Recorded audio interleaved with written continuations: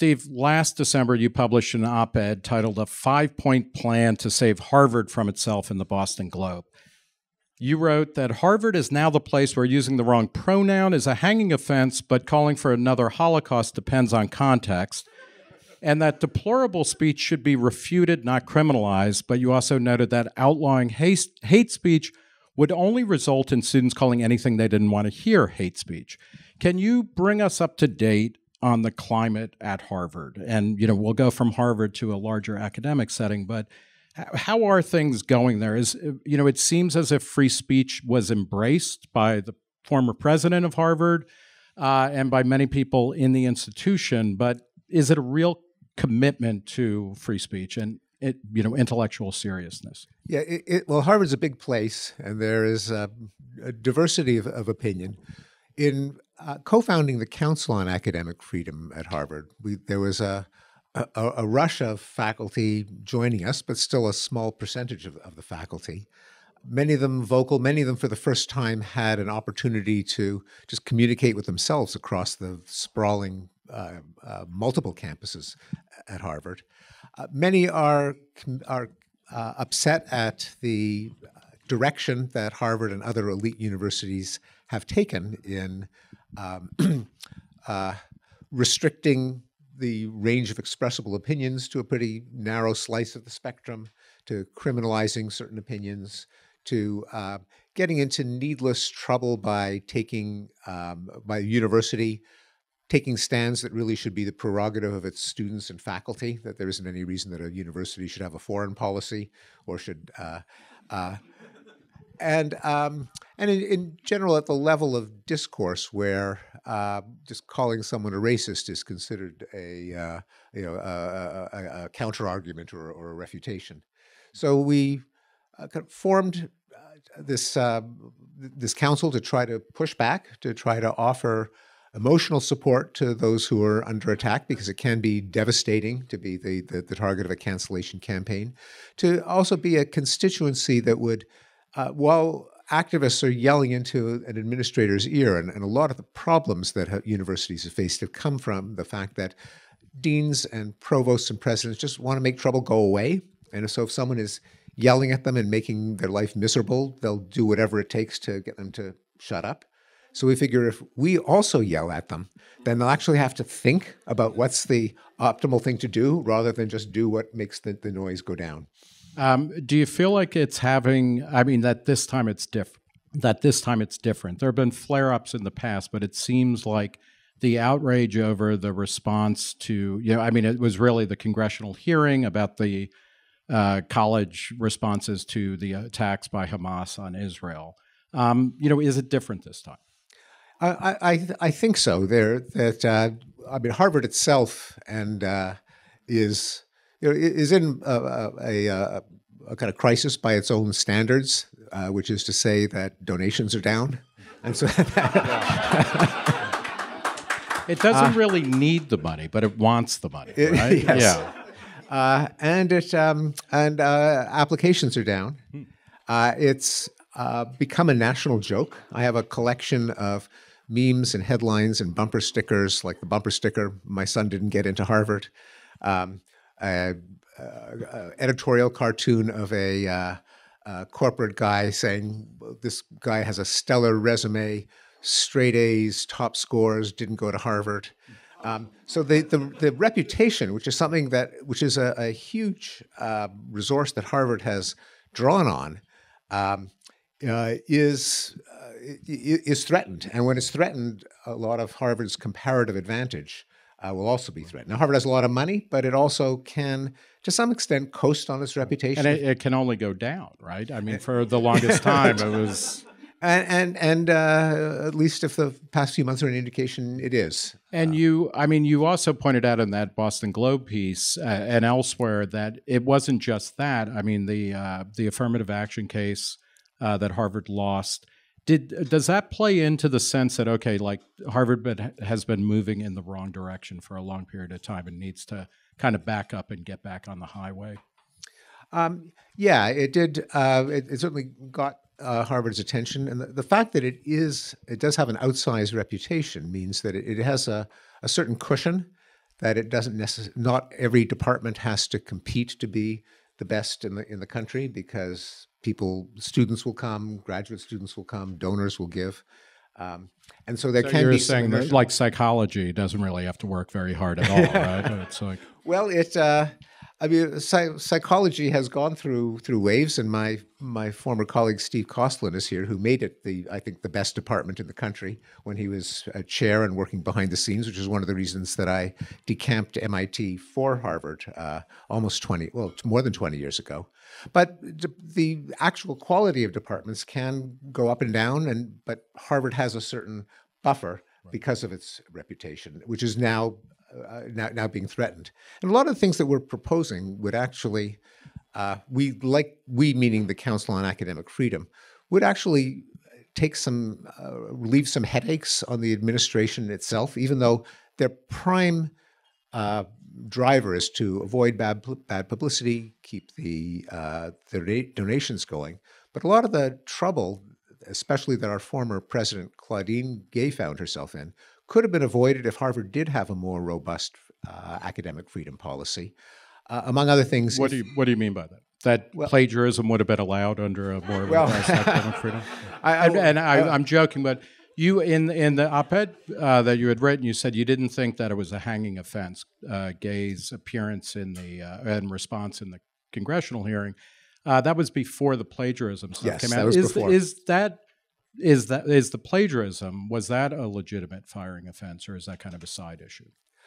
For me, it was a side issue, okay. and I think I just won't go there, because it's. I mean, that was her. Her testimony did not differ from the other two elite university only presidents. One is left, right? The MIT president. Liz McGill left even before, and Sally Kornbluth is still the president of MIT, although also under fire. But I think focusing on Claudine Gay was a bit of a distraction, because the problems are more, as we say, systemic. Yeah. But among them are the fact that universities feel that they have to, universities and their divisions, that they have to offer moral guidance, some sort of pastoral counseling to a grateful nation, what they ought to feel in response to various tragedies and outrages. And it inevitably gets them into trouble, because someone will think they haven't, it was too early, it was too late, it was too strong, only one side was represented, they were too on the other hand. So if they just could shut up and point to a policy that said, we have to shut up, we don't comment, as the University of Chicago has done for more than 50 years, it would just get them off the hook. They don't have to comment on Ukraine. So that's the institutional neutrality. And Chicago, it sticks by that pretty well. Pretty well. That is, if a department or a center puts up a statement, then they're under pressure to take it down. Mm-hmm. And the reason that it's relevant to academic freedom is that it's just prejudicial to the people working in the university, or in particular in the departments. If your department chair is posting some opinion on police shootings or Palestine or Ukraine. Or Donald Trump, I'm sure that happens a lot. Trump. We love Trump. I love Trump. My department loves Trump, right, all the time. All the time, yes. But it is prejudicial to the faculty and the students who have to worry, are my professional prospects at stake if I take a position that differs from the official one on my department website. In your world of institutional neutrality, would individual faculty be free to issue and students and everything? Right? Yeah. Oh, absolutely. It's just that the institution itself should be the arena. It should be the debating club. It shouldn't actually be a debater. Right. And that leads into one of the other of the 5 principles. The next one after institutional neutrality was nonviolence, which seems insane, right? That you have to say, the colleges should be mostly nonviolent places. But how does that fit in? Yeah, it's again, I think we'd be actually saving the university from themselves. But the idea that a legitimate form of expression of opinion in a university campus should be forcibly ejecting a dean from his office and occupying the building, that just shouldn't be what a university is about. Now, I think a lot of faculty have a certain nostalgia for when they did it in the 60s to protest Vietnam. And it's like, isn't it cute, the younger generation's doing the same thing? But it really isn't okay for a number of reasons. It's a commitment to the wrong ideals. The ideal of a university ought to be persuasion, the careful formation of arguments, not chanting slogans over bullhorns and getting in other students' So faces. nonviolence includes shouting down, like drowning out speakers. It's one thing to protest. It's another thing to preclude somebody from speaking.